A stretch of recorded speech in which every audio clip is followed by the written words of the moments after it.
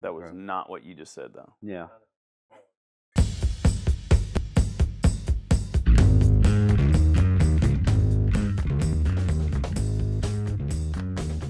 Carl, one thing I did notice, just kind of comparing my farm to your farm, I do notice I do have a 20 by 100 all metal kit there, but I don't have the would be the ventilation like you do in the Gothic that you have that we looked at. I do have, you know, the roll up sides, of course, and to compete with that, I took the plastic off the doors and went with some outdoor window film netting kind of style to kind of get the breeze to go through there to exit through, and it's helped a little bit.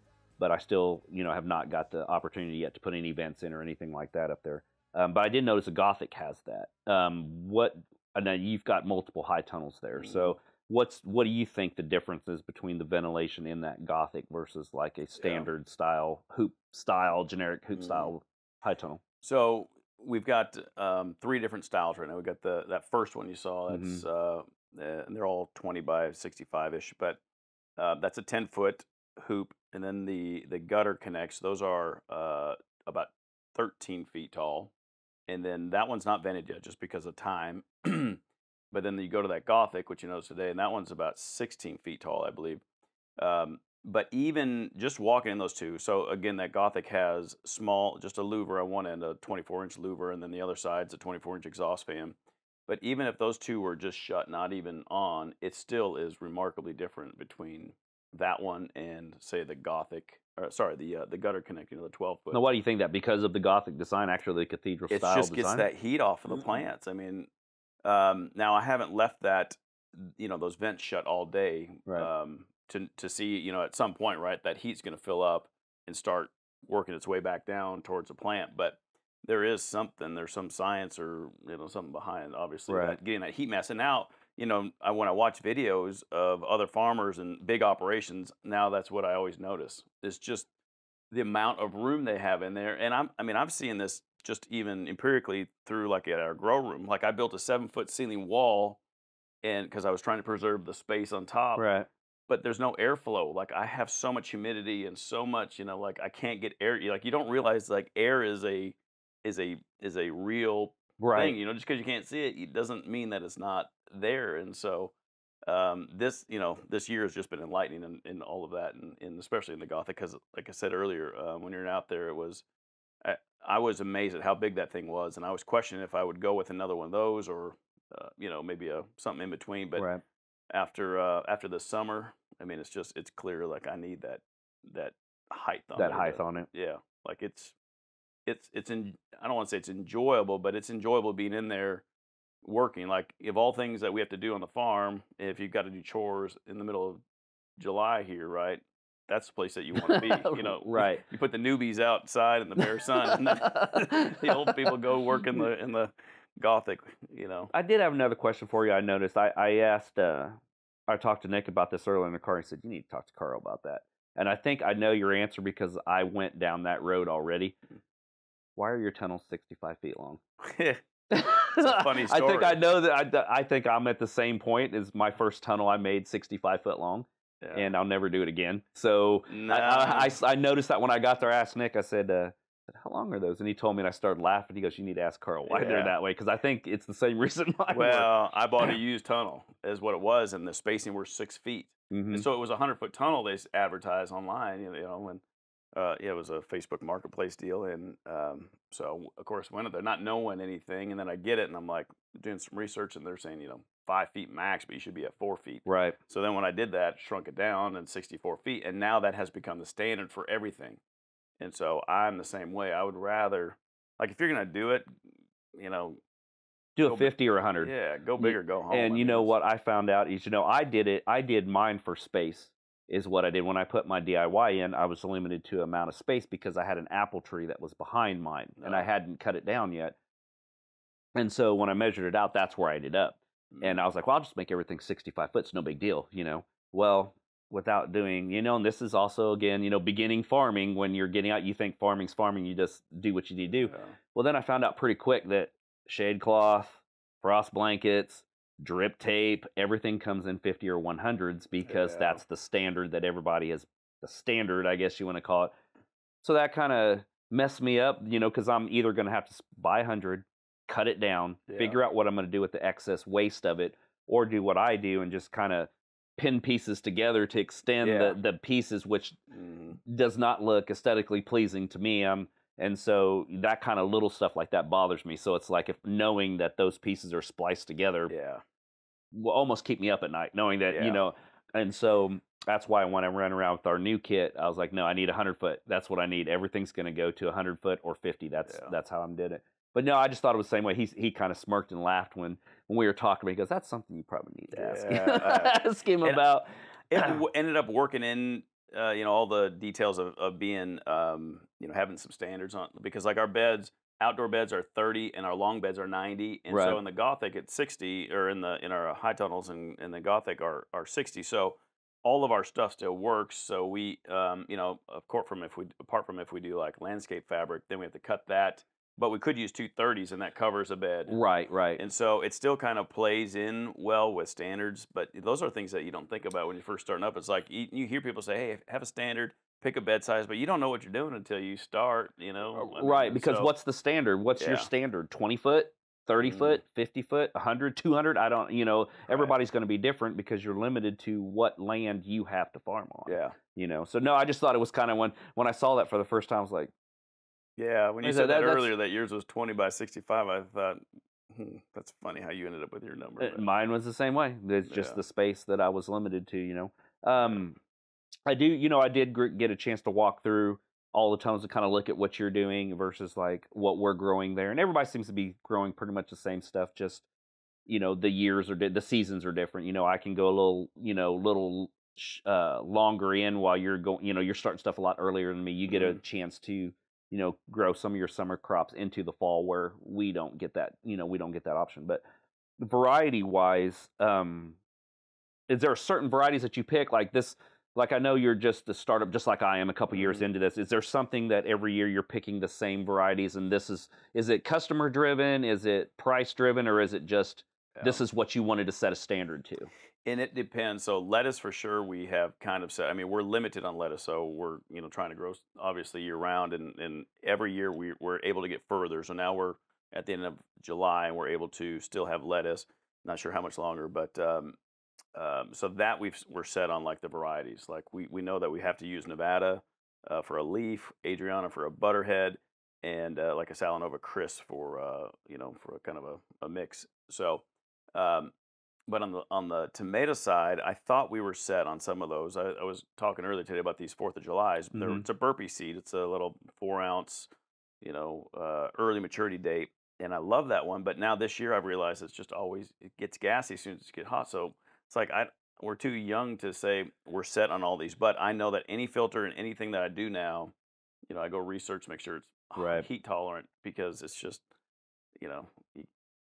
it's overwhelming. I mean, especially varieties. I think I noticed it before, but my dad once sent me a magazine, and it was for seeds, and I thought it was just a general seed catalog. It wasn't a magazine that was just tomato seeds, and I thought, I'm just going to quit, because there's like no way I'm ever going to be able to figure out what variety I should go for. I mean, granted, you've got limitations on that seed or on that catalog, because you're wherever you're getting them from, right? And you're gonna go through and figure out what's good for your, indeterminate right there cuts off maybe 30%. The climate is another 30%. So you can whittle that down to where you're maybe at a cliff note, but still you've got hundreds, if not thousands. And I think that's the thing a lot of people don't understand getting into this. I've said it more than one time on my channel and just talking in general to people, is there's a romantic thing to market farming, and there's a lot of people that I think gear that into the romance part, and I think there's more to it than that. It's not just growing a tomato or growing a head of lettuce or growing anything like that. I mean, just like you touched on, is the climate difference. Just the difference between me and you is a totally different tomato variety. Now, the lettuce varieties that you are growing, I'm growing some Salanova, but I'm also growing, I'm going to start growing some Mir, but I grow Tropicana, I grow Cherokee, a little Magenta, and then I don't grow any butter. So I just keep that, and I do a foundation mix from the Salanova part of it. And so just that alone, we've changed the varieties of lettuces from where you're more into the more heat extreme that you need, and then I'm more towards Yeah. a little northern growing, but not far, but just a little bit off, just a a couple zones off or a zone off. What are you at? You What know. zone are you? We are 6A. 6A, all right. So can you grow like the Salanova green butter? Yes, I grow all Okay. 4. Yeah, see that one's that's just we can't do that one. It gets bitter and can't. It's just the different. Yeah, it's weird. That It's just the little bit. difference. That's just a little bit of Yeah. difference in there. Yeah. But I did notice you touched on earlier too. Is I said you guys are adding more structures. We talked about that earlier also. So that's something that you guys are doing. How many more are you adding, or what are you planning on adding to the farm? Well, we're hoping to double our indoor, our covered crop basically. So it's just to eliminate all the, and I've said this before, hopefully I don't sound like a broken record, Yeah. but it's like all the controls, when the more dials that you can control, the better off. I agree with It's you like, 100% on that. I mean, I don't know if you saw the collards out there, but you probably didn't, because you couldn't tell them apart from, it looked like a weed bed basically. Yeah. It's like, to one, you've got to be motivated at 106 degrees to go outside and weed, and two, just keeping up with this, everything. Just the plants don't thrive, but the weeds are loving this, Right. So And I love growing. We're striving to be 100% undercover. That is what my goal is. I have a 5-year goal. I'm on year 2 now, my 5-year goal. So I'm exactly where I want to be for my 5, and I've extended it out to 5 years. So I'm not overstressing myself or trying to get above myself, with, and I know you have some employees that work with you on part-timers, and see, I haven't got to that point yet. So I still have to keep everything where I can control all that stuff myself. And so, I could add more stuff, and it's there. I want to add it, and I have to hold myself back a little bit and say, hey, wait till next year. We're going to add one more. So every year our goal is to add one more tunnel every year. So we have one more bed taken out of production, out, what I call outside, like, out weather, and then bring them inside so I can control them. So how do you look at compared pest wise for your pests outside versus in the tunnels? We could, everybody's got grasshoppers, everybody's got stuff like that. So have you noticed a lot of pest damage inside versus outside? So our biggest thing this year, we have struggled with cucumbers. Like, we just want to grow. That's my wife's favorite produce is cucumbers, that and watermelon. And last 2 years, this is our 3rd year now growing these cucumbers, at least commercially or semi-commercially here. And we have been failed miserably. And this year I was just pumped. I bought greenhouse varieties. Right. I spent some time with Nick trying to even, like, I've got to figure this out. This is my 3rd time. And so in the gutter connect, I just loaded that thing up. We did 4 double rows. So, 400 or 500 plants, we got in there, maybe 300-400 plants in that one. And I didn't have that screen netting on that I now have. And I had it, but we were going to add on that bay. So I thought, I'm not going to do that because I'm going to take it down. And lo and behold, we have lost all of them twice this year. And so I just have to I started replanting them. So I finally put on the screen netting. But so all that being said is the infamous cucumber beetle is just, relentless on our property. He's everywhere. He's a pretty bug. Have you seen him? Yeah. He's kind of like a ladybug, but it looks kind of like more orangey. Your Volkswagen bug is what he looks like with wings. I just, it makes me want to lose my religion every time I see one. Seriously, it just gets me right in my gut. I want to start going ballistic on them. But yeah, and so those guys are pretty bad. I'm sure you have them up there, right? Yeah, we do. We don't have a lot of damage. We grow, and this year is the first year I started growing cucumbers in the tunnels. Okay. I've always grown them outside. We have, I don't know, I would say probably 100, 125 cucumber plants outside that we grow. I call them just a generic, basic field cucumber. Yeah. And so they seem to be okay. And we don't have a lot. We have cucumber beetles. We do get them, but we don't seem to get any damage from them, to be honest. Now, I don't know if it's just because of our climate's a little different and they haven't come out yet. Yeah. We don't grow a lot of melons. The first year we grew a lot of cantaloupe and watermelons, and we did have some on that. But since then we haven't. So I'm not sure. We have a lot of Japanese beetles, for sure. Japanese beetles, and squash bugs. Yeah, we have squash bugs, but I also control like the squash bugs on my zucchini and all that stuff from later plantings. So I'll miss the first half to bring it into the summer to go into fall. Right. So I kind of break that cycle. I'm a big believer of if you can break that cycle from either larvae or pupae or something like that, that's winning's half your battle right Right. there, because you're breaking that cycle from the beginning, where a lot of people get frustrated with like squash bugs, for instance. They're putting them in, at least in our area, we're doing it in late April, 1st of May, somewhere in that area. You guys are probably way earlier than that from us, but um, everybody always gets daunted with it, and then people get frustrated, they give up, and then there's no more squash and zucchini for the rest of the year. But I find if I just delay that by 30 days, and I'm missing the boat on the beginning half, but I'm gaining so much more on the back half from just stress enough from not having to worry about bugs all the time. Plus, I get that, like I was explaining to you earlier, is that you get that wave of people that fall's coming, everybody's looking at coffee lattes and all that pumpkin spice and all that, and you're still providing a little kiss of summer coming in, and people still want to hold on to that little bit of summer. They're not ready to give up. They're slicing tomatoes and stuff like that for the fall crops yet. So, but it's saying that my issues this year have been thrips, like terrible. I've had some awful, like devastating, losing a couple thousand heads of lettuce, devastating thrip damage, and so lettuce, I'm more known for our salad and our lettuces and stuff where we're at, and so to lose that income coming in and stuff, it's been pretty stressful, and so next week I'm getting started back up again to get ready to get pushing into fall and stuff like that. So everything will be all right. It's just this is my first devastating loss on the farm, to where everybody loses a little. When it comes to market gardeners, I find out you're not growing half a dozen tomato plants. We're growing 200-300 tomato plants at a time, and if you lose 25% of that, which I call your generic loss anyway, you're losing 50-60 plants. You still got 150-200 plants to fall back on. So, but when you lose a whole, that'd be like you losing a whole tunnel of tomatoes. It's pretty devastating to the pocketbook as well as just your mental health, because you've invested a lot of time, a lot of weeding, a lot of seeding, a lot of transplanting, a lot of stuff like that. So that's definitely a big one. Well, it is tough to swallow, but at the same time, you will likely not deal with that ever again. Like when you have something that significant of an impact, like it creates an imprint, so much so that you are always aware and you always are protected and safeguarded against that. Like for us, like I think we're forever protected against frost damage. Like because we learned the hard way last year. We had a freak frost in April 22nd. I just was looking at the receipts the other day when I was doing my taxes. Yes, it's July and I'm just doing my taxes. But anyways, I was looking at all that and recalling, like, because we had everything strung up and we got hit with a frost in late April here, which is crazy. And so we're fully prepared no matter, I should say that.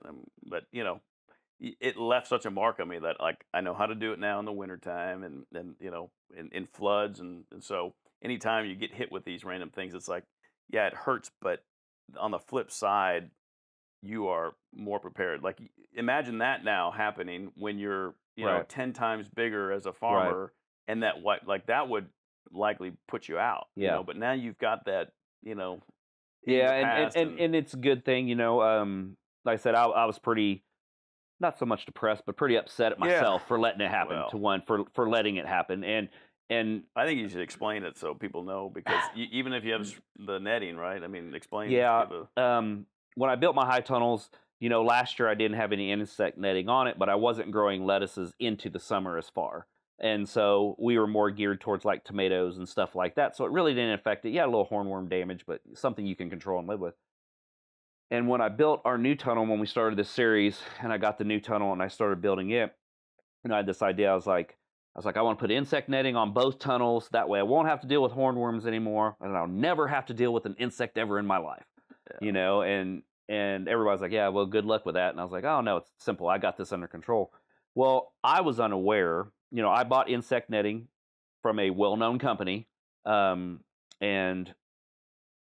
it's a very good insect netting, very, high-end insect netting thing. But I was unaware there was two kinds, until I had the professor from K-State come out and do an evaluation on my tunnel where I actually had my thrip damage and let me know what I need to do in the future to take care of it and all that stuff. Like, there's videos to come on that, guys.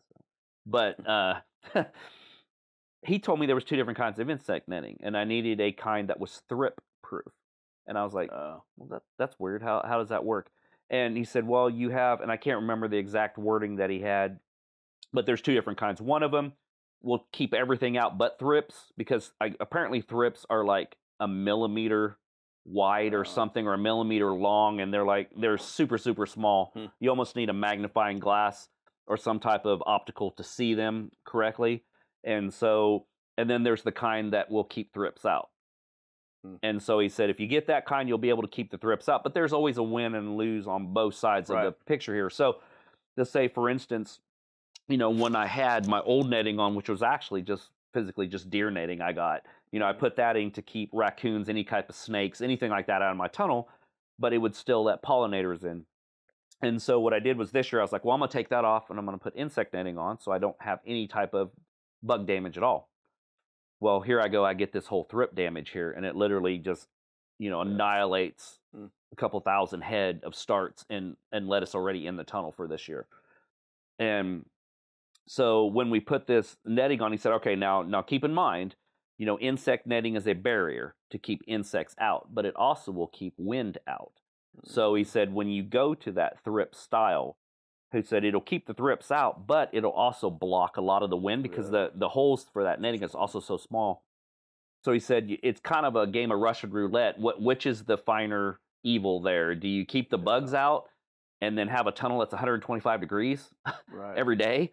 Or do you just kind of live with what you got or less, and then get the breeze through there? So you kind of have to figure out what's important to you. And like he said, there's plenty of organic ways of controlling thrips. But, the key to any kind of insect control is either breaking a cycle or using the type of organic things that you need to use. There's a lot of stuff you can use organic, mineral oil. I didn't know this, but mineral oil will actually take care of some thrips. You can use a little pyrethrin, stuff like that you need. And, and I think a lot of people get tied into, I don't want to spray. I'm not a spray. I'm an organic farm. Well, there's a lot of organic ways of controlling stuff. And it's not just with your hands. There's also stuff you can use, neem oil, stuff like that's all organic stuff. That's all organic proved. But so there is a good and evil on that kind of stuff. So, I learned something from my mistake. Not necessarily, but it's not my mistake. I take full control of it because it's my farm. Yeah. But I had no idea. I didn't know there was such a thing, but now I do. So like you said, with the frost, now going forward, it's a mental note in my head that I will never allow this to happen to me again. So now I'm going to go forward in my mind next year saying, all right, now I know I'm going to probably get some type of insect damage somewhere.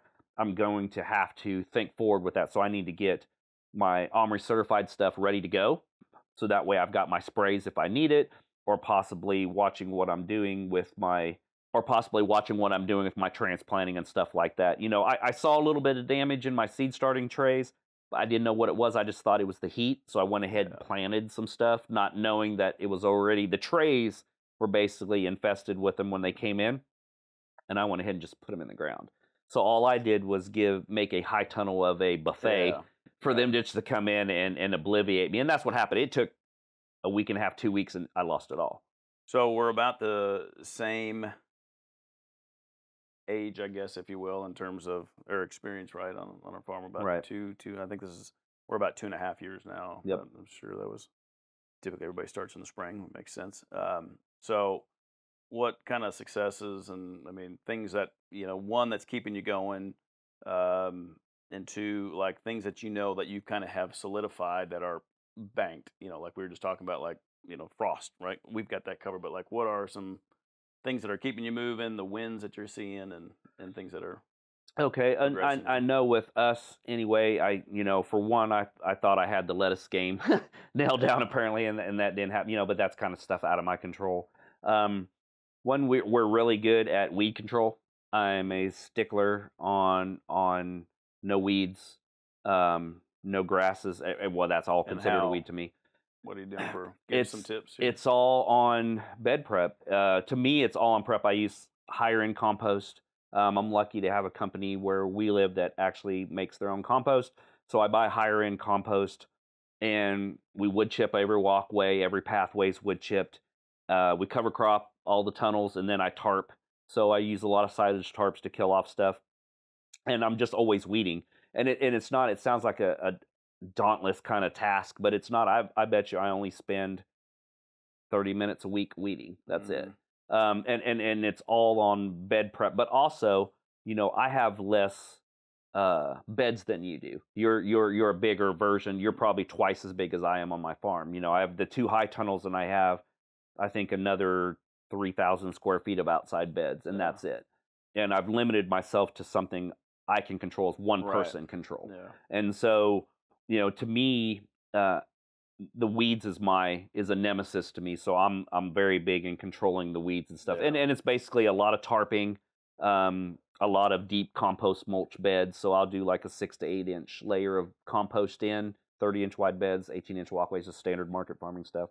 And I wood chip all the walkways, so that helps out a little bit. And then when I see a weed, I pull it right away, even if it's something small. I don't let them get past this big. So I mean, are you going through every week with a colander hoe or something, or single tine cultivator, a little single tine cultivator hoe? But do you do that? I mean, is that kind of part of your regimen? Yeah, I'll do that 1 day a week, and it's literally I'll hit all of my beds, and it'll take me 5 minutes to do all of my beds with it. And then do you use landscape fabric? Are you cutting holes? I do landscape fabric for long-term crops like cucumbers, tomatoes, anything, peppers, anything that's going to be in the ground longer than 30, 40 days. I do lettuces, open bed. Same thing indoor? Indoor and outdoor, same thing. Same methodology? Everything the same. The only difference is now I control the weather. That's the only thing that happens in the tunnels. The other thing I would say that we do really well that I'm pretty proud of is my irrigation. So everything's, we don't do overhead anything. The only thing we overhead is corn. That's about the only thing. And we're not marketable for corn. We don't sell corn. In our area, everybody sells corn. And it just seems like we can't make money selling corn because there's always some guy undercutting you by 50 cents to get that sale. And so we grow a lot of corn for ourselves. And that's the only thing I overhead irrigate. And I used to run corn on drip also. But this year we overheaded it because it's such a small patch. But we do a lot of drip irrigation. So everything's on drip. That works out very well for us. Everything's on timers, kind of like your setup, the same kind of concept. We run digital timers, and then everything gets watered twice a day for an hour and a half to 2 hours per time. So I really get those beds really, really moist, and I keep everything really, really going. Yeah, it's a little hard on the water bill, but the plants seem to need that water when it's time. You really have to pump the water to those guys to keep, especially cucumbers, tomatoes, anything that's basically water. Anything that's basically water. But I would say those 2 things are probably my 2 takeaways from my farm that I am like super proud of. Now I have crops I do really well in. We grow okra really well, but I think pretty much everybody does. Okra will grow anywhere. We do a lot of green beans, greens, like 300-400 green bean plants. And I'm pretty proud of the way we grow our green beans. Works out really good. Well, lettuces and stuff we're really good at. But, this year I had some issues with the insect damage, but we go through all that. But so because you're eventually going to be growing lettuces year round, but you don't do any overhead for a little cooling? And here's my take on that. And that was the question I had when I had these thrips. They said that thrips really thrive in a lot of humidity, a lot of wet conditions without airflow, stuff like that. So I, on purpose, you can tuck Salanova and stuff pretty tight to each other. 6-7 inches is what Johnny's, I think, will tell you to tuck that in. I go 12. I like a little bigger head, but I also like to have that space to kind of get a little air flowing around there. And when it started getting hot, I was kind of misting the top of it with an overhead sprayer 2 or 3 times a day, kind of keep the wilt down. And I don't know if that really brought them like a dinner bell into them, because they thrive in that moist humidity kind of thing. Yeah. And I've never done that before. This was the first time I've ever done that overhead. Oh. And so, and then it wasn't skeptical. 2 weeks into it, boom, I got slaughtered. And so now I'm like a little gun shy from the overhead. And I know there's a lot of people that overhead miss stuff. And I'm just like, I don't know about that, because I've always just run the drip and that was it. And maybe not so much a miss, but what we're doing with those sprinkler heads we have, I mean, it's not a miss, it's a drop. But all it is, I mean, just think if you're standing out there and somebody just kind of ran a hose against you, right? I mean, just that instant cool, refreshing. And so whereas the mist I could see that maybe, You're soaking running, up a but your lot lettuce more. is outside in beds, right? Yeah. And see, is in the tunnel, so I wonder if the tunnel is Yeah. keeping the airflow because I've got the insect netting on there. That maybe it's not Yeah. getting a lot of airflow to kind of dry. I say dry those lettuces off, so they're not just like sitting Right. in a moist environment. And that could be maybe I need to throw more fans in there. I've got one big fan in there now, but it's more geared towards the top of the tunnel to kind of blow the air, circulate the air Mm. around. Maybe I need to do a couple facing down to actually blow on the Yeah. lettuce beds itself. And see, that's all where we're getting into this whole thing about learning how to farm. Yeah. I don't care if you're 6 months in or 20 years in, you're always going to learn something Yeah. new from Keep someone. improving. You're always going to keep improving on your farm and stuff. And that's, farming is just, there's no book. I always tell people all the time is there's not a Bible for it where I can just go in and open it up and say, oh, that's how I fix my issue. You get people that'll tell you, well, this is what you need to do. It still happens. Yeah. Yeah. Things are going to happen. Things are Yeah. going to happen. And unfortunately, like you brought on, is that once that gets mentally in your head, now I know. Now that's always in the back of my mind. All right, this could happen. What do I need to do to try to fix this issue? And I think that's how we all learn from each other. Even though we're far enough apart, I think we both can learn from each other's farms and be like, all right, well, I remember, Carl was saying this is what happened to him, or I remember, hey, this is what Tracy was saying, what happened to him. Now I need to think about that also. That's something that you may not have thought of. Yeah. Okay, Carl, since you asked me that question, I'm going to just turn it over and ask you the same exact question. So what keeps you guys going on a day-to-day basis, or what goals that you have set, that you're reaching towards, or maybe you have reached your goals? I'm not sure. I've never really spoke with you about that. Well, one, we're still here, so that's keeping us going. Yeah. And this time of year, I mean, the fact that I'm optimistic in late July here in North Texas is promising, because the last 2 years in July and August, and we're always joking about this, but every July and August we wonder why are we doing this? Because the heat gets so oppressive, the plants are dying, you can't function much outside. Right. But this year I feel like it's the fact that we're still going. We're motivated. And the bigger thing I think that drives us is just the demand in our customers, and the fact that I still come home wondering how much more can I produce, Right. because I feel like I'm still letting our customers down because we can't bring enough, and we can't get what we have to last as long. So now it's becoming a challenge of how do I get lettuce to go a little further. Right. How do I get tomatoes and to not shrivel up in late summer or middle of summer for that matter here. But that, and then also just seeing where we're at, and whereas 2 years ago it was like kind of just let's try this, to now it's a level of devotion and kind of commitment right to it. And so those are the things that are really driving me. One, I feel responsible because of our customers that are behind us, waiting every week. They're there standing in line waiting to get some produce. And so there's a level of responsibility, and now we've taken ownership of that. Like, we are literally part of, maybe 100 people's lives every week. Right. And so that's kind of rewarding. So that, and then again, the challenges. I love a good challenge. As long as I'm winning, 2 steps forward, one step back, kind of thing. A good 2-step dance on that, I guess. So, but on some of the things, I feel, and I might say in both ways, things that I feel like we're succeeding and failing.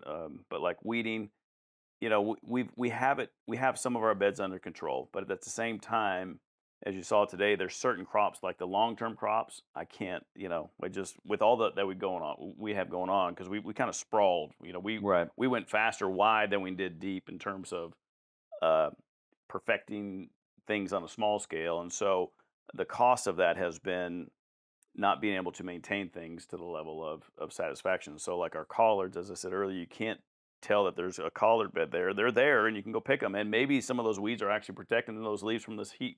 Right. Because here we are in the middle of July still harvesting collards. But and so on one hand, I feel like we have our weed control process and methodology down, but the other side of it's like their long-term crops, like our carrots and collards, just we can't maintain all these beds effectively. So that's kind of a wash, I think.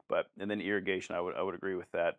We use a combination of overhead that one field on the north side, 30-foot beds, is all overhead, and Hmm. all we use that because that's for like all our carrots, lettuces, radishes, stuff that we plant either direct sow where we can cover them with a landscape fabric, and then allow that overhead to germinate those, and just to get it even. Like I feel like we've got that down. Like everybody comes to me and says, We can't get carrots to grow," and I'm like, well, "This is what you got to do," And so we've got some of these practical steps down, to recreate, especially because we're doing succession crops. Right. So we're planting these things not right now, but come middle of August, September, we're doing the same thing for 6, 8 months. Every 2 weeks, we're planting carrots, direct, Right. carrots, radishes. Our fall or spring mix, kind of the same thing. We just changed the title of it. Spinach, baby spinach, and all of these leaves and things. So I feel like we're getting that down, and that um, then assumes that we've got our succession planting down, which I feel like we have that for the most part. Because that's really confusing when you first Right. start. Like, okay, typical gardener, you think you go out there and you plant one time for the year and you're done. That's When what you're you done, do. you're You done. put your Yeah. potatoes in the ground. When you harvest, you're done. When you put your corn, but Yep. on our scale, you've got to have the produce every week, or can have consistency for that crop at least during the season. And so I feel like I've got the winter stuff down, but not the summer, like the sweet corn and that where I still have this mentality shift of you plant it once in the spring and once in the fall, because we can get two crops of sweet corn, and that's wrong. I mean, and it just dawned on me this year. I'm like, why am I not planting that every Right. 3 weeks? That, and again, the tomato suckers. This is, I've failed like 3 years in a row now. I've been trying to get clones off of my plants the plants that I've been enjoying, Right. saying, "Hey, these guys are great," but I can't get them to live. I keep killing all my clones off. So, but yeah, so it's kind of a balance. Sounds like we have the same battles or the same challenges, but they're just on a different Yeah. plane. You know, where we both seem to be doing the same thing the right way. It's just a little different challenges. You have more humidity, stress, kind of heat level like Mm, that. Where we're having kind of like I know everybody's having like a weird summer, but we're having like a very very weird heat yeah. loving summer where we're at. We do have 100-degree days there and stuff. We're still in Kansas, so it's not like we're in North Dakota or Canada or something Right. where it's cooler. But when you do 30 days of 100-degree weather with no Right. rain, that's very stressful where we're at, Mhm. because we don't usually get that. Usually you're getting 10, 11, 12, 13 days of 100-degree weather, and then you're getting low 90s, high 80s, Yeah. mid 90s, somewhere in that. But, it's, and then we're all variety driven. So, like we talked about earlier, the varieties of tomatoes I'm growing is way different than the varieties you are versus cucumbers, everything else. Well, when you take a tomato variety the tomatoes are just not tomatoes. And I think that's a weird thing is people, they go down to the local box store and they're like, well, I need to get a pack of tomatoes. I'm going to, start those. Yeah. If you open up any seed catalog or get online and just Google tomato varieties, it'll blow your Yeah. mind. I mean, literally will blow your mind, Mhm. and then you're trying to narrow it down. Okay, now what do I want out of these 1,000 varieties? Right. But I think a lot of people don't look at where do you live, what's Mhm. your climate and your weather like before you go ordering a tomato that grows very well in Yeah. a colder climate just because it looks pretty on a plate somewhere that somebody put on Instagram. You think I want to grow Yeah. that for my market stand here in Texas. Well, that's not going to work. Right. You need to grow something that's got a little heat structure to it, and it's kind of the same way we are. The first year of not being a market gardener, but the first year of actually being a large backyard gardener, I want to say, before we actually took the plunge into doing it full time, it was like that for me. You can ask my wife. I just, oh, we're going to have 50 different varieties of tomatoes. People are going to love it. They're going to Yeah. buy it. I failed miserably. Like it was terrible, and that's where I took that mindset of I need to do 7 things very well, but I Mhm. need to crush 2 of them, Yeah. and my 2 things I was going to crush was like uh, lettuce, salad mix, stuff like that, and like carrots. Right. That was my 2 things I was just gonna kill it, Mhm. and so far we've been very lucky. Besides the thrip damage we've had, but we've been very lucky at Yeah. that. Well, it's interesting because I when I first started getting into this, I had the same mindset and you're probably experimenting with this as well, but like pick a dozen things that you want to grow well, and and I've never followed that. I will say though that I followed that saying these are the 12 things that I'm going to master, or whatever, Right. 10 things I think is the book I was reading. But the point is that I still will, while I'm focusing on these, I'm not advertising, but I'm doing these other Right, 5 in the things over here background. because and I know I'm going to fail. I mean, I have 2 or 3 seasons to master, some new varieties, and so yeah, I'm focusing on these 10, but at the same time, I'm gonna, flick a couple seeds over in some other beds and see what they do Right, at least just to see what is it, how's the germination, how's it, and you learn stuff just right. empirically, and so um, that's been, I will say for me this year, I've not been able to observe as much because of how the sprawl. That is a key thing, I think, and you have this luxury because you're doing it full time yourself. Whereas I'm, Right, you're we're still kind of two working, different. yeah. I work full time, and I hired people to do, carry out my vision, which is really difficult and rewarding, right? I mean, we're managing and we're doing it, Right, but what I've noticed this year is that I'm failing to observe, because that empirical, like you're in there, you're seeing this is working, this isn't working. It's kind of right now on an autopilot. I'm not able to get in there and to say, oh right. man, if I were to do X, Y, Z, you know, make some, If I would have U-turns. noticed this a week and a Yeah, half ago, maybe exactly. the outcome would have been a little different now where, Yeah. you're still doing your 40-hour week job and then hmm still trying to do this on top of that. So yeah, that does Yeah. make a big difference. Yeah. And that's a key thing. I mean, observation. I mean, it's just, scientific, same models that, right? You've got to be there very intimate with, all the stages and what's going on. And so, yeah, that's a huge thing that I've been missing this year. On the flip side, I will say, like, we've seen Gage. He's a young guy that works for us, but he multiple times now this year, he's like, "Oh, I get it." Like he came over and because we were getting hit by squash bugs. I Right. mean, like majorly, and all of a sudden he realized, like he saw the damage. He saw like this one plant was not doing well, and I told him, I'm like, it's either got to be getting impacted by bugs, nutrients, or water, right? And Right. those are the 3 things. And he was there, and he's like, I got it. Like as soon as I saw that plant, I started checking it out, and sure enough, it was just loaded with bugs, And so that element can save, Yeah, money. and that's good. That's something that you've taught him to Yeah, look at that, maybe a basic home gardener wouldn't notice. They'd see a little bit of damage like on a squash and yeah, be like, "Oh, we need to pull that because it's ready to die." Well, right. like I said, it may just be a clogged nozzle on your drip tape. Yeah, That's you're not right. that's not water, and it's something as simple as a little bit of dirt in your drip tape. Yeah. So yeah, I think there's a big thing on being observant, like hmm that, and I do have that luxury where I get to be more hands on with it. But there's always room for improvement, no matter what you think you master or what you think you're good at. There's always going to be somebody that's better than you at it. Yeah. It's just that old adage of that's how it is. If you think you're tough, there's always somebody tougher than you. Right. It's the hmm same thing when it comes to farming too. But I also think it makes us better farmers, to have that type of issues when it comes to, because if everybody was perfect, nobody would be. I mean, Right. nobody would care. There wouldn't be any care into your product. You would just be selling a product. You know what I mean? And I think with us as market gardeners nowadays, I think there's a lot of pride and a lot of care in your product. You're asking a premium price for things. hmm And most of the times people can go to the grocery store and get it a lot cheaper. Now the taste isn't there, for instance, the quality, the color, none of that's there. It's Shelf it's a life. night, yeah, shelf life for one. So it's a hmm night and day difference. That's the reason why people are paying good money at farmers markets to support your farm, to support my farm. Yeah. Small farms all across the country or all across the world, Yeah. as a matter of Well, fact. they trust us knowing that. I mean, there's a Right, big question that people. I don't know why people think our food's come from China. It's really, lettuces aren't being shipped. Like right, nobody's right, gonna, right. Yeah, well, yeah, maybe there is, but that's not the problem.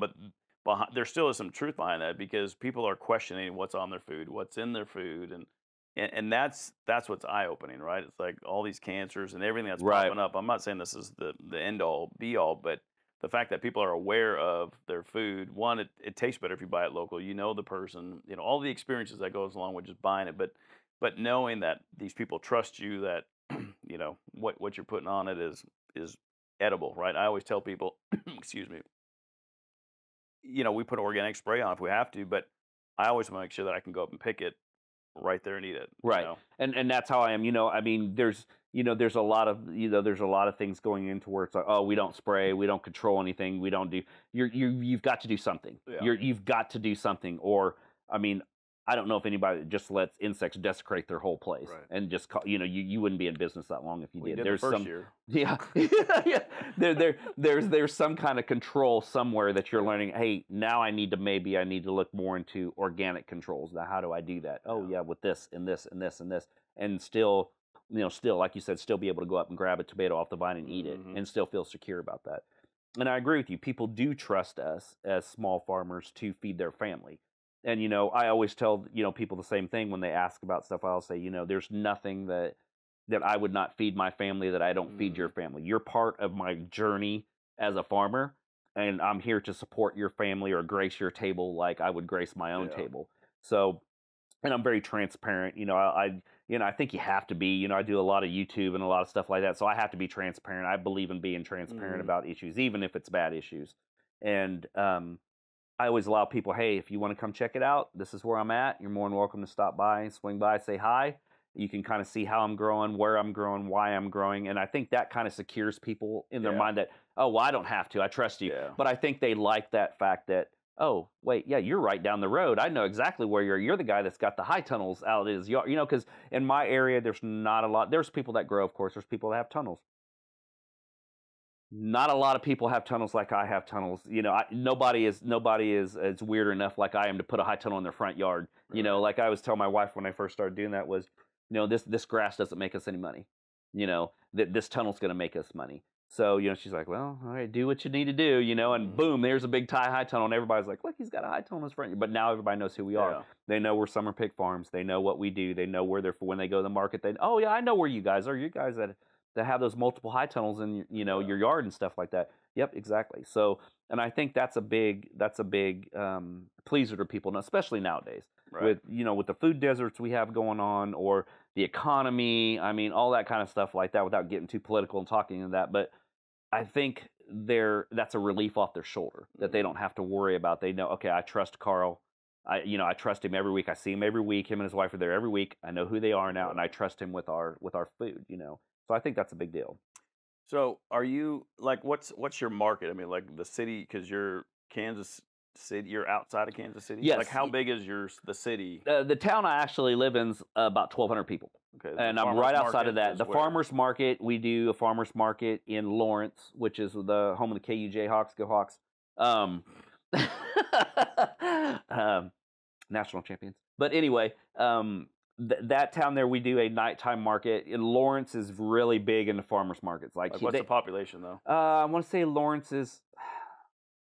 God, I know that I'm gonna get this wrong, but I think it's anywhere from 85 to 150, depending if the college is in or out. It's a pretty good sized town. They have 7 farmers markets for 7 days a week. Wow. So they do, I think, 2 or 3 at night, and then they do the rest during the day. So we do a Thursday night market, and it's more of a neighborhood style market. So there's literally food trucks that show up, live music. We have a beer wagon from a local brewery comes and sets up there, and it's really cool neighborhood kind of style market. And then we do a Saturday market, of course, Saturday morning market, and that's going to be in our state capital. So it's a little bigger. I think Topeka's like 140,000 people, 135,000 people, and we have 2 markets. We have a downtown market, and then we have a west side market, and we're in the west side market. Our west side market's a growers only market, so that way when you get there, it's grown from that guy. You're not competing with wholesale or anything like that. In Dallas too. Yeah, and so I think I find, and it's a 65 vendor market. Our market on that side is 65 vendors, so we're a pretty big market. We still have the thing that I always talk about. I still have to explain to people what microgreens are. Yeah. So I mean, even no matter how big a market you get to, even in a big market like that, you're still having to explain to at least every other person what a microgreen is. They still haven't got to see that part of it yet. But we're pretty. Where we're at, we're small enough, but we have to kind of branch out to the bigger cities, just kind of like what you would have to, what you do now to get out. But I think it's getting better. I think the more and more this is going in this, I want to say I hate to say it's like a way of living, but a new way of farming, I guess. Maybe 30 years ago, people were still market farming, but it wasn't. You weren't called a market farmer. You know, you I were think it's either called a truck farm, Yeah. yeah, like a backyard farmer or a truck farmer or something like that. You're the guy peddling corn or watermelons or Yeah. something, which nothing's wrong with that, but that's what you were known. Right. You were kind of grouped everybody into that. Monocrop. Yeah, monocrop. And I Mhm. think now that this market farming thing has taken off in the last 10, 15 years, you know, and now it's really blown up since COVID. I think that's kind of changed the game when it comes to bringing food to your communities and stuff like that. All right, the purpose of our trip was to kind of take a break from the farm a little bit in this heat that we have, and also I wanted to kind of visit different farms in different regions that aren't in my region to see how everybody's doing anything. And a couple things I can take away from that. You're like the third or fourth farm that I visited just today. So it was one of those things, and we're getting ready to head to Dallas and visit some hydroponic stuff, visit some flower farms and stuff in the morning. But what I've kind of taken away from this so far is that there's really no set way, and I think we mentioned that with like there's no Bible that's telling you how to grow this, no cookie cutter way of doing this. But what I have noticed, everybody is like all over. Like one person's growing like this, one is growing like this, one is growing like you know. I've seen everything the gamut today from grapes. You know, I've checked out some grapes. I've checked out cover crop. I've checked out the way somebody's growing their market style beds, and then you know I've seen how you're growing yours, which is basically the same way I'm kind of growing mine. But it's kind of neat to see everybody's differences, but everybody's the same. You know. Well, there seems to be at least a framework. You know, I mean, even if that framework is, you know, soil, water, seed. But, you know, Yeah. you start narrowing it down, but there are commonalities and there's a general framework, but there's so much wiggle room, you know, and in context and so many variables, right? That, you know, just like you were saying earlier, between Right. your zone and my zone and in your context and my context, you know, that there's just different knobs you can change and options, and that there's not one way, you know, there's not just this you have to do it this way. Right. You know, and you see that all the time probably on the forums too on Facebook, Yeah. right? It's like somebody says, and I'm always reluctant to make a post on some of the groups I'm on, like, but I really do have a genuine question, and you're gonna get 100 things. Well, have you done? You know, Yes. you're doing this all wrong. You should be. I'm like, guys, I just have a very simple question, like, you know, what has been your experience with this? But you know, everybody wants to, you know, overlay a million different variables. Everybody's and context on that because an armchair quarterback. yeah, and there's just so many different ways to do it because there's not necessarily a wrong way to do it. Right. And I think that goes in the, you know, I get questions like that all the time, even from family members about, you know, about growing stuff in the backyard, is that, you know, how do we do this? How do we do? Yeah. There is no how. I mean, there is no how do we do this kind of idea. It's just basically, you know, it's kind of a live and learn kind of deal. And unfortunately, we've lived a lot and we've learned a lot about issues that we've had, you know. You know, when we start talking about scale, like how many variables change in that? Like it seems like, you know, literally if we go back to the cookie cutter example, it's like, oh, I have 10 beds and I'm going to go to 20 beds, or I have 2 hoop houses, now I'm going to go to 4. You know, what are the things that you're now faced with from like a scaling perspective? I mean, is it people think, oh, it's just easier, right? You just add another You just one, add but- another one, yeah. right? I mean, what? Where do I start? Irrigation, water pressure. Yeah, And I New think water problems. pressure is one that people don't think about. Is like, you know, you run drip tape, so you know it's not a, yes, they do make a kit where it's like, hey, this kit's going to cover this kit's going to cover this, but what's your water pressure at your Yeah. house? You know, some people are on a well, some people are on county water, some people are on city water. Do you have 50 pounds of pressure, or do you have 10 pounds Right. of pressure? You know, only certain drip tape's going to run certain amounts of pressure. Okay, let's say you've got 50 pounds of pressure, you're great.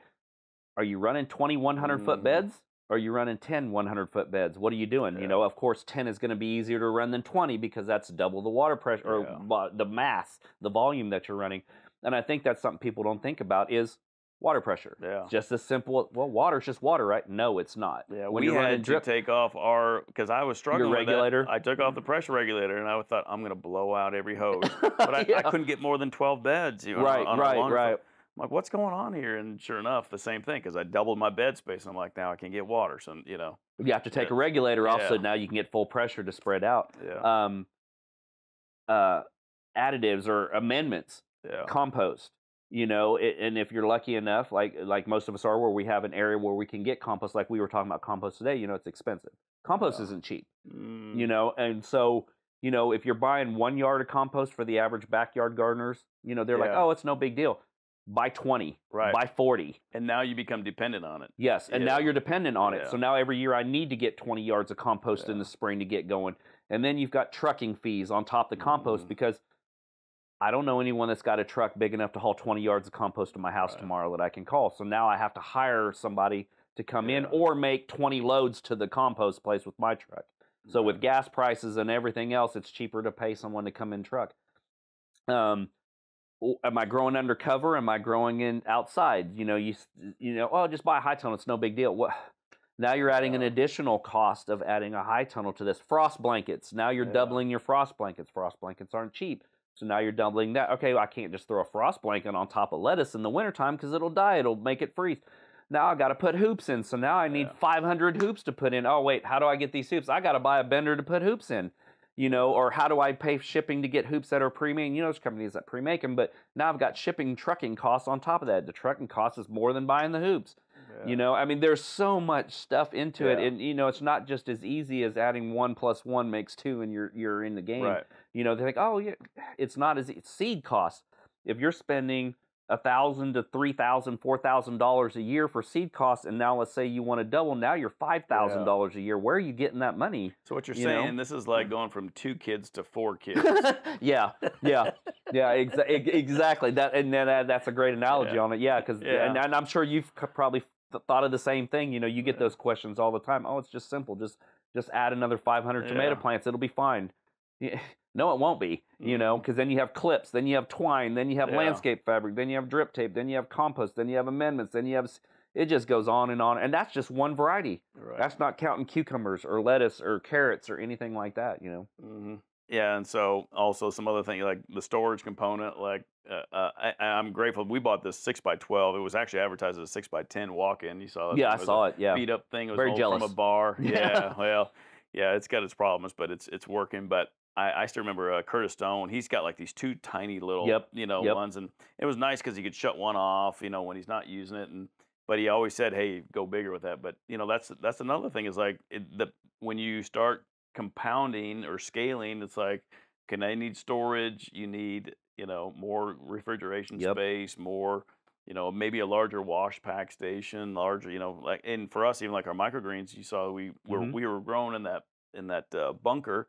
A little 6x8, I think it was, and to scale that. Now you're into a room now, yeah. But new problems, new challenges, and all of that. So it's the stuff on the back end that a lot of people don't think about, and it's very it's stuff we think about every day because I would love to double and triple my farm easily, but I don't have the manpower to do that, and also you just don't have the cash flow, I think, to do that, in a correct form. Yeah, you can go to the bank and borrow money. You can do stuff like that. But if you're trying to do this and keep it reasonable and the costs down so you don't have to charge triple what you're charging for a bag of lettuce, the only way to do that is to start small and then grow yourself out as your farm grows. Don't try to keep up with the Joneses, I think, and then that's my issue where I've done really good with that, I think. I want to add on. But I've been, luckily I have a wife that kind of reels me in just a little bit. Says, she's a very good sounding board, and she'll tell me, she says, hey, you need to slow it up just a little bit, just a little bit, kind of calm down and rein it in just a hair, and then we'll figure it out. We'll always figure it out, So I'm blessed to have her on my side to stand behind me, and tell me in my whisper in my ear and say, you need to slow down. Yeah. So that's always a good thing to have that, But yeah, it's just there's a lot of variables that go into this type of farming that, and I think all of us would love to expand. All of us would love to sell double, triple the stuff. Yeah. So, because where we are, it's like, we were chatting about this earlier, but like, where do you eventually want to get to, and my wife and I, we always chat about that. We're trying to find this balance. Like, do we want to have 20 employees? Do we want to have, but the reality is we always want to be personal. We want to make sure that our prices are not going to have to suffer. I was just talking to somebody last week or a week ago, but they sell I think they're selling 12 cucumbers for $1. There's massive, it's like a 100-acre greenhouse up in Canada. But then it gets down to, where I'm selling a buck a cucumber. Right. So I mean, there's I don't have plans to scale to that level where I'm like selling the cucumber for 15 Where you're growing cents. 1,000 acres of Yeah. cucumbers. Yeah, Like, I don't exactly. think, I mean, their level of profit and level of enjoyment out of what they're doing, I think was lost somewhere between, you and I are still Right. on this verge of startup, right? Like, Right, oh, right. we're still, we have a lot of hope and, bright future is ahead of us. Whereas these guys are, now all they do is just worry about a bottom dollar. And, Right. they're a mile disconnected from where we are, Right. and so finding that balance of scale, is, I think, what's going to be challenging to get to. I mean, obviously, you're going to keep wanting to strive and strive, but at some point, we're going to have to, stand here and leave that to them. Right, and I think you're going to have to, because there's no way us as market gardeners are going to be able to compete with big ag Yeah. farm like that when it comes to that. For one, we don't have the infrastructure. For two, we don't have the acreage. A lot of those farms are on 500,000 acre farms of just cabbage or just lettuce or just broccoli or something. And that's how they're getting their margin is. They're selling so much they can lower that price down and still make their Right. money on top of But it. they're compromising because they're spraying. And, Exactly. Exactly. The quality suffers. The ship, I mean, just having maybe 2 weeks in transit where our stuff is, I know with us, ours is, I pick the day before, the day of before market. Yeah. So that way it's always going to be fresh within 24 hours. That's my whole Yeah. thing. I always want it to be fresh within 24 hours. Well, and the one thing to also note on that is, like, and this dawned on me just last year, I think, but like what you get in the grocery store doesn't necessarily taste as well. It definitely doesn't taste as good as a fresh tomato, but Right. it's because they're sacrificing flavor for shelf life. Yes. So yes. they're growing cultivars that are great for long-term shipping or Right. storage or longer-term storage, and something that's going to look pretty. And so it physically has the appeal, but and it is going to literally be not it's going to store longer, right? But it's Right. But the sacrifice is It's flavor. It's flavor. Yeah, that's always going to be your sacrifice on that. Yeah. But I think, Carl, I want to thank you for letting me come out to the farm today and Yeah. checking it out and just seeing your day-to-day thing. And I appreciate it a lot. Yeah. Thank you for coming down.